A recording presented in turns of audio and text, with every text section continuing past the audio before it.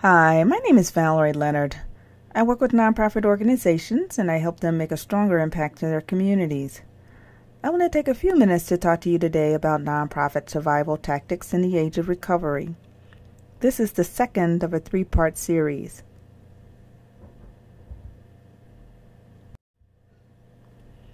In part one, we talked about the questions we should ask ourselves while doing this work. We also looked at the state of Illinois' economy in 2015, taking into account trends and key economic indicators for the state of Illinois. We also talked about what this means to you as a nonprofit leader. And in part two, we're going to talk about what's happening in the nonprofit sector, what your peers are doing, and how grant makers are responding. So what's happening in the nonprofit sector? A 2010 survey of Donors Forum's partners indicated that 71% of organizations reported budget decreases in 2009. About two-thirds of the nonprofits reported decreases in operating reserves. 63% only had 3 months or less cash reserves on hand. That means if they didn't get another dime, they would have had to close their doors within 3 months. Only 11% had more than a year's worth of cash reserves. And mind you, this was back in 2010. I can imagine that the situation is much worse now that we have a budget impasse and a number of our organizations are depending on the state for funding. About 44% of nonprofits reported reductions in their number of full-time paid staff compared to 19% in 2008. And I want to add that there was a period where they did bounce back, but again, under the current scenario where we have a budget impasse and no budget has been passed, a number of organizations are experiencing serious distress and have had to close their doors. 41% of the organizations reported decreased ability to meet service demands due to reduced funding and increased need. This is up from 22% in 2008. 68% reported reduced foundation giving, and 63% reported decreases in corporate sponsorships.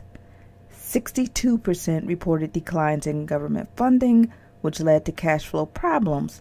And of this amount, more than half reportedly experienced delayed payments from the state of Illinois. So when we look at what your peers are doing, a number of them are going through cost reductions. And we got this information from the National Council of Nonprofits. We find that all across the country, folks are adding new methods of giving, and that includes things like social media. They are renting out their facilities. They're negotiating in-kind barter exchanges. They're raising their fees. They're cutting staff positions. They're reducing work hours or making more flexible work hours. They're reducing employee benefits. They're scaling back plans for growth. They're reducing travel and professional development budgets, freezing salaries, eliminating non-essential expenses, canceling special events, using reserve funds, and they continue to operate in a deficit mode. And when we look at the strategic management initiatives, many of them are renegotiating contracts, trying to get better terms. They're increasing their fundraising capacity, especially as it relates to individual donor programs, because that's really the area of highest growth, as you could see in part one.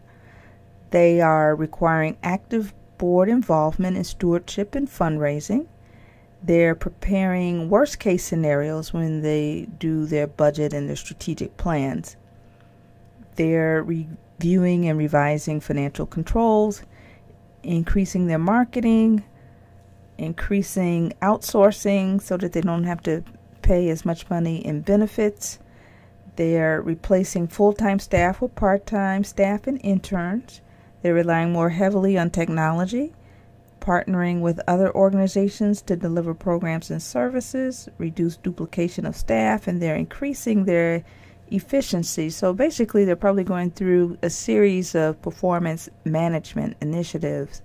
in order to save money and improve efficiency. They're also lengthening the timeline and time frame for their implementation for their strategic plans. So strategic plans that may have been 3 years, they're probably stretching some of the milestones out to year 4, year 5, hoping that the conditions are better for them to actually start the initiative. They'll have more resources, hopefully. So how are grant makers responding? Again, this same 2010 survey of Donors Forum members, and so these are the philanthropic partners, it indicated that 90% of the grant makers agreed that the economy had at least some impact on their grant making activity. So this was back in 2010, and mind you, the economy has bounced back. So we're in a very slow growth mode at this present time, 2015. About half of Donors Forum members reported decreases in their giving levels in the past 12 months compared to 32% in the 2008 survey. And if we were to take this survey again, we would probably find that they're starting to increase their giving, especially now that the state has closed their door. Well, not really closed their doors, but now that the state has a budget impasse and it's had a negative impact on a number of organizations. So a number of your philanthropic agencies are stepping in, but there's really not enough money from the private sector to cover the need. So back in 2010, 37% anticipated reductions in grant making for 2010, and we see that that's been reversed now.